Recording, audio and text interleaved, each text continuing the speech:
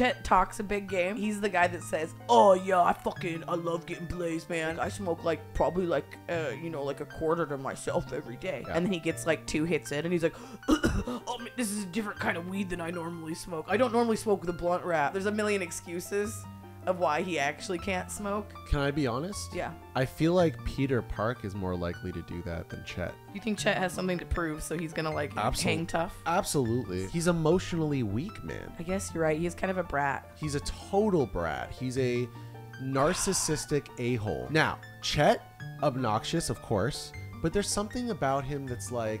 I feel like he's the guy that you could make eat the peanut, which is like a thing that people used to do as like a form of hazing, right? Like where you like Ookie Cookie?